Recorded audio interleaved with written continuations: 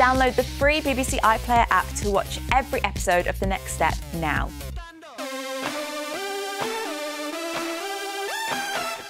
As a male dancer, it seems very intimidating, especially at a younger age when, for example, when I was in high school, I was the only male in a dance class full of women, right? So it was one of those where sometimes people would be like, why are you dancing? It makes you look like this or that or this or that. And it was one of those where I had to switch my thinking of, it doesn't matter what they say because I'm enjoying myself.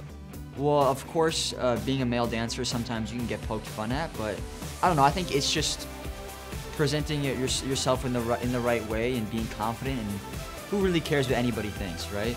I definitely got comments growing up about, oh, like you dance, whatever, but if you enjoy it and you love it, then you shouldn't let anybody take away from it. Growing up as a male dancer in this industry, it's hard for most guys. I will say that, it is hard for most guys.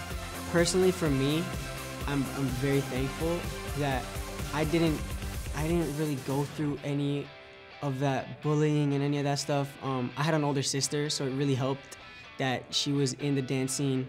And when guys my age would try to like bring me down because I danced, I always brushed it off. It never really affected me because at the end of the day, after school, after a long day of math in grade 4, I would go dance with 30 girls at my studio while the guys who were making fun of me were going home and doing their homework, you know? So I kind of just flipped the narrative. I never really thought of it as being bullied, and I didn't let that affect me. I was doing what I loved and I was having fun doing it. Do you love The Next Step as much as I do? Well, download the free BBC iPlayer app now and you can watch full episodes of The Next Step whenever you like. What are you waiting for?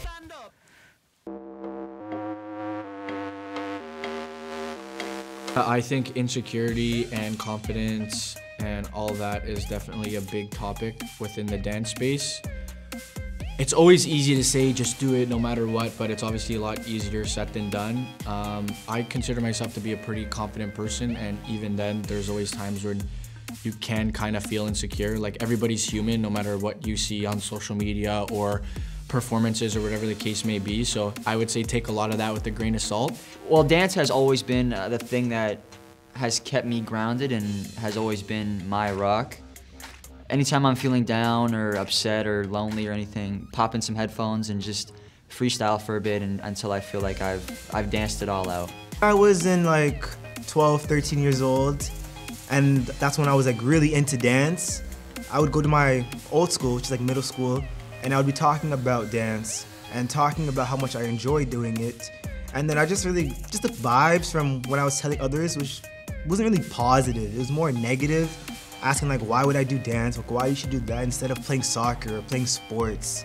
And that kind of mindset and just that kind of negative energy, it really got me thinking like, wow, maybe I shouldn't be doing this kind of stuff. Maybe I should quit. Maybe I should play basketball and do what all the other guys do. But I'm just so thankful I have my mom with me, behind my back, my family, and even just the people that dance, just telling me to keep on going and giving me positive energy. Talk to somebody about it, make somebody aware of what's going on, for sure. But how I dealt with it was just staying focused.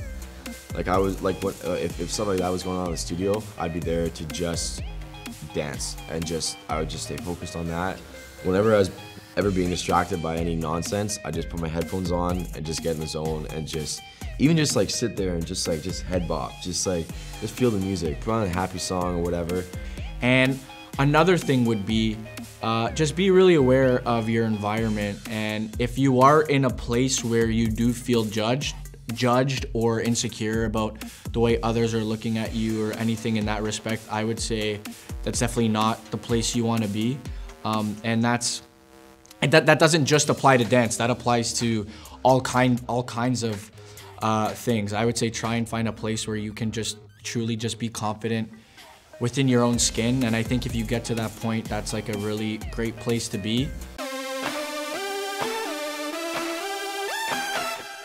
I really want you to do what makes you happy, and as much as, you know, the other people can be annoying and frustrating, and sometimes it could get to you, and I fully understand that. You have to remember that you are left with you at the end of the day. So regardless of what people say, goes for anything outside of dance and in dance, make sure that you do what's best for you and you do what makes you feel good. If you have a passion, just go for it. Like, the worst that happens is that, like, there's obviously, no matter what you do, there's gonna be people who like hate on you for it or like say no. Like, you just have to be able to face rejection and like face negativity. But if you love something, just do it.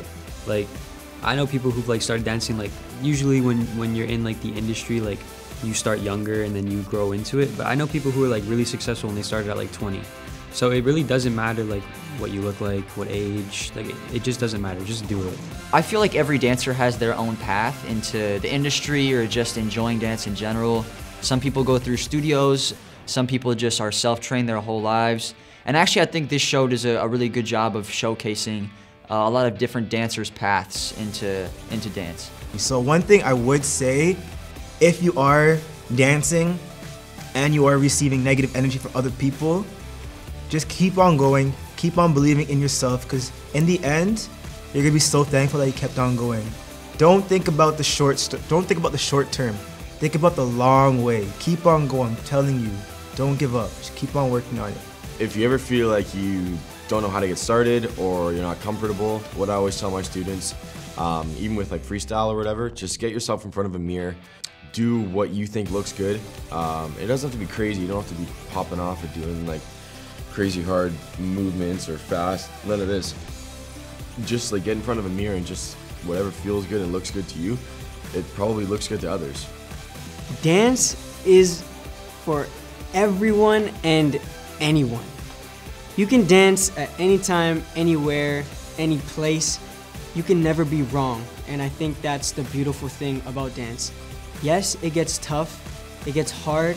There's gonna be people that are better than you at doing the thing that you really want to get to. That's just the way of life. But if you focus and you keep working at it, I promise you, you will achieve the goal, because anything is possible when it comes to dance, and that's why I love it so much. That video was epic, and I tell you what's even more epic, that you can watch full episodes of The Next Step on the BBC iPlayer app. Download it now.